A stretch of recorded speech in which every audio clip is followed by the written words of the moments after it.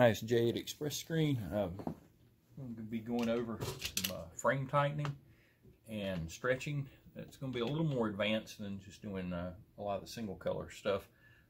This is using also the larger frames as well. These are the 22.5, the 575 millimeter by 31.5 Riso Quick Frames. I've got 120 mesh. I will explain as I go along. The 200 mesh as well, because I'll tighten those just a little bit differently. The 200 mesh is a little bit more durable. But starting, and I'm using our half roll, 22-inch roll here. Always, I'm right-handed, so I start on one side. And what I do is, so you can see it in the middle, I'll try to set the video up so you can see it. If you'll notice, the mesh is just a little bit, not quite as wide as the outside edge of the frame. And so you want to make sure that all your tracks are loosened up completely and pushed towards the center, okay? And there's a couple important reasons for that. One is if you have a little bit of a cant on it, when you go to tighten, then it's not going to tighten in a perpendicular manner at that point. So you have to make sure that all these are loosened up and pushed in. And I'm going to take the mesh, you might not be able to see the outside there, and I'm going to visually line it up centered.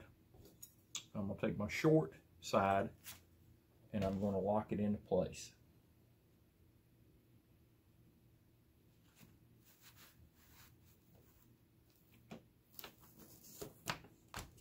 Then I'm going to drag it down, and I am going to put some tension on it. And what the tension I put on it's going to do two things for me. One, if I put tension on it and I have put it in incorrectly or slanted, that's going to show up when I get to the other end, because I'm going to be off one way or I'm going to be off the other way. And here I am I wasn't perfectly square. That's okay. I'll square this end up and then go back and square up that end. So I've got this one lined up, centered, squared. There's a fresh frame here. And I'll go ahead and cut it. Now again, this is my method for putting screens in. Junior has a bit of a different method I'll show later. So I'm going to come back to this end, loosen it up,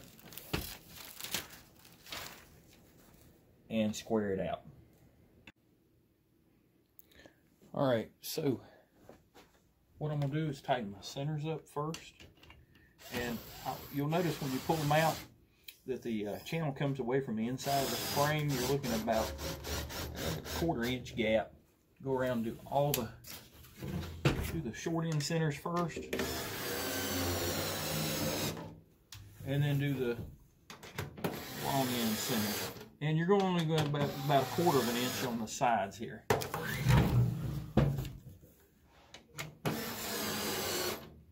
And then what you're going to do is you're going to catch up the corners of it.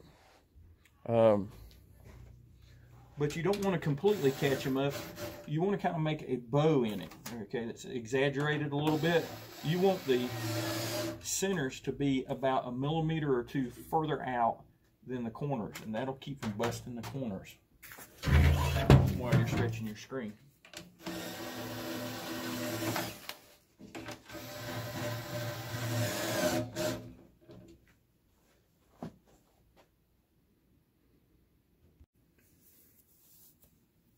Okay, so now I'm going to catch the sides up.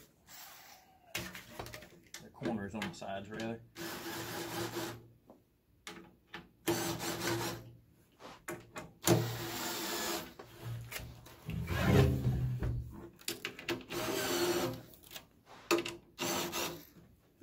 Then we'll go back to the ends, centers again.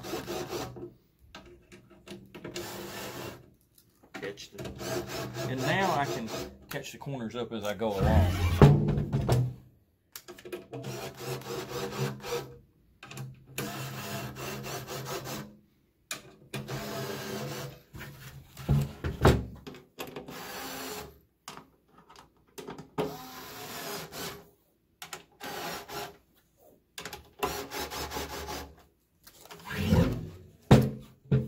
And now is when I'm going to start using my Newton meter, check out where I'm at.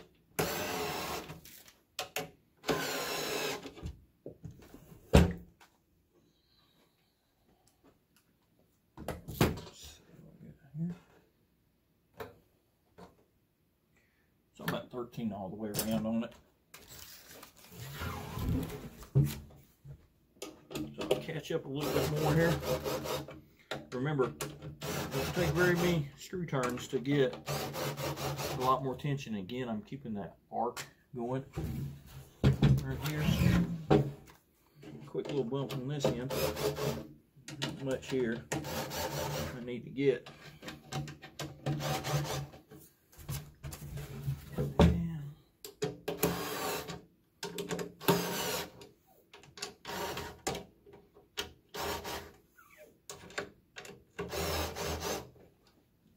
Should be all over it now. Go a little bit more on my side.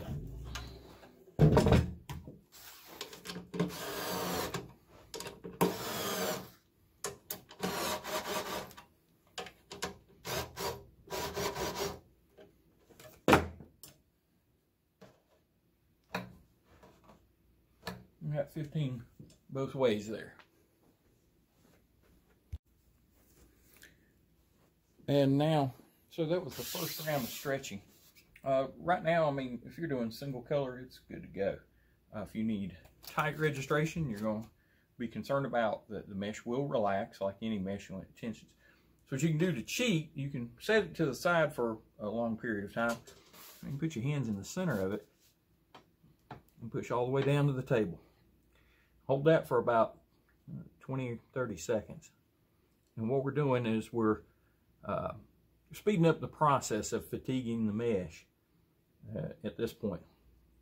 So I just had it at 15 newtons, and a few more seconds here. Now I'll put the Newton meter on it, and it has dropped to 13 in both directions. So I'm going to repeat my process. Centers.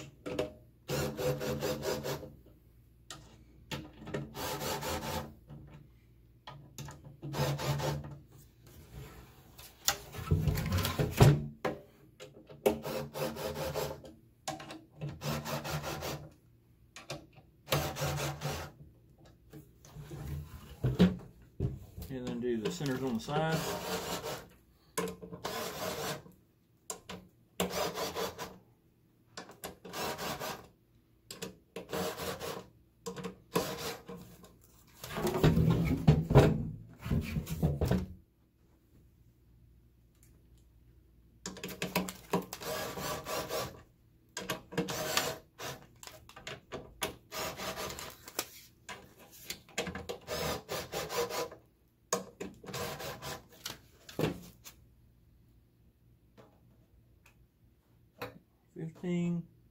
And 15. Now, this is normally going to not relax much. For most applications, if you got a 3/4 of point of trap, this will be good enough for you. If you still need butt registration, you can fatigue it one more time and then tighten it up same way. And the drop off at 15 newtons will be less than 1/4 of a newton. Generally,